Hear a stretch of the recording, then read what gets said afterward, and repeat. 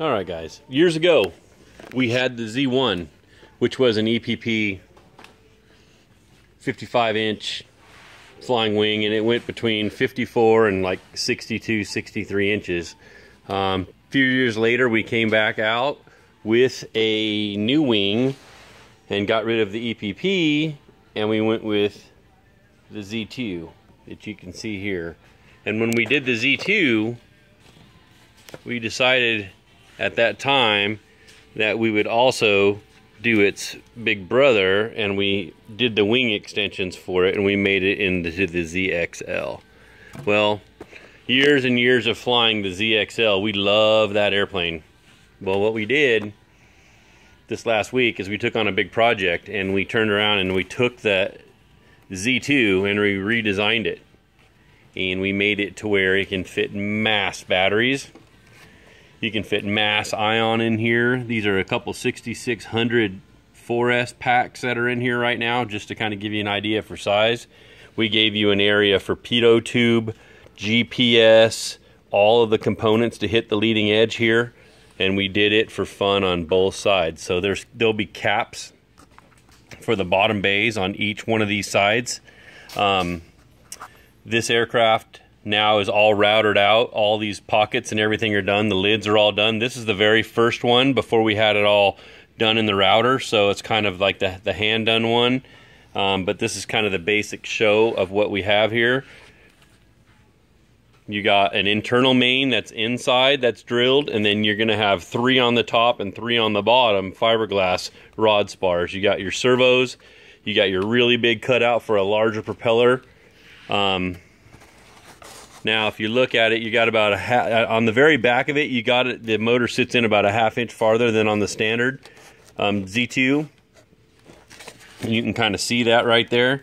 But look at the room in comparison. Let me put the back edge here. Look at the room in comparison of what you had in the original Z2. I mean, you really didn't have that much room. This whole area was taken out. Now you have room for all your gear to be swimming in. You can do video transmitter in one side, you can do your drag link or your crossfire in one side, so kind of give you enough areas to do whatever you want. When we did that, we decided at the same time, let's go ahead and make the extensions. Now you can see the new version of this aircraft.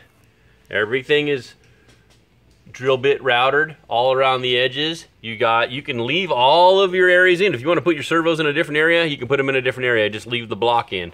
All the blocks have tabs where you can either cut them out or leave them in. You can pick your poison. You'll get the center blocks that come with it, so you'll have those center blocks that'll be in there. So all of the pieces are cut out, but they can be left in there. So if you want to change up the build a little bit, you can.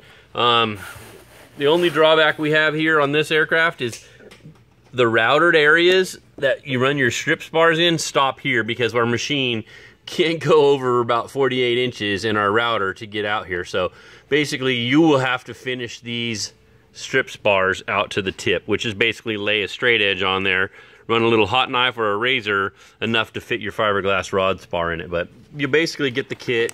You can use hot glue or 3M90. You can glue the ends on, and now you have your 54-inch Z2, or actually now this is the Z2.5. Now it is made up to 80 inches, and you can see it's the same plane as the EPP plane. I'm sorry, the EPO ZXL version that's on the bottom. So now we have the capabilities of having a ZXL in EPP. People have been asking me for years to make the XL out of EPP, and the same with the Z2. They're telling me bring back the Z1. Well, the Z1 was awesome, so we did is we kind of brought back a derivative of both of them. Brought back the Zephyr in the Z2's profile and left it as a pointy nose. So we'll be making some 3D nose pieces for all the different types of cameras that can be cut right into the nose. You can see how all of this is routed out for you. It'll have all the lids and everything for it. These areas are left fairly stout for the pockets that are in there, so if you do want to leave them in, easily can be done. Just leave them in. I think what we're going to be doing with this is making long distance, long range flyers and stuff for night flying. Basically, we'll be putting lights in the leading edges and leaving these white, and having full vectors in these and flying these around in the evenings and the night for fun, low, slow proximity with lights on them. You can see back in the day, this is one of the older XLs we have sitting in the shop that gets flown.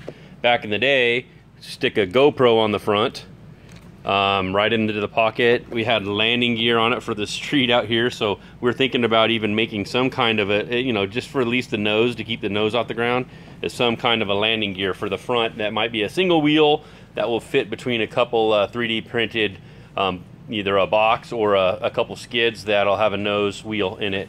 And then the replaceable fins that are always on the right wing aircraft, so you know they can be replaced. But you know, you basically now have the capabilities of having this big huge aircraft, but now it's out of EPP. So had a couple people asking me the last few weeks for it. We've been wanting some here for ourselves, so we took the project on and made some for ourselves, and we'll be taking special orders for these aircraft. It's not something that we're going to produce unless we have orders for them, either from vendors, you know, in 5 or more, or unless we have them directly from our customers. They're just too much work to do, and the amount of foam these things take is crazy. But if you want an aircraft that's going to last you forever, it's going to be a long-range plane, something that you want to build to last. It's just a fun floater.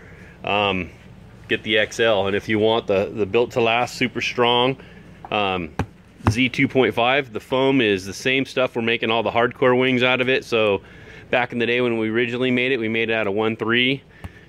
This is two, I think it's like 2.4, 2.5 is what it's made out of. So it's made out of a little bit more dense foam, and boy, is it stiff. The way this thing is sparred up with the center spars in here, it's got one center tube spar. It's drilled. You can see where we have the hole. So you basically got one central tube spar. Your motor mount will get cut in just above it. You drop all the fiber spars in it. You sink that center spar in with Gorilla Glue. And once those spars dry up and you got this thing in the wing bed, oh my gosh, it's crazy. Crazy, crazy stiff. And you can see the bottom, all the lids on the bottom. So for all the different servos and all the different stuff. So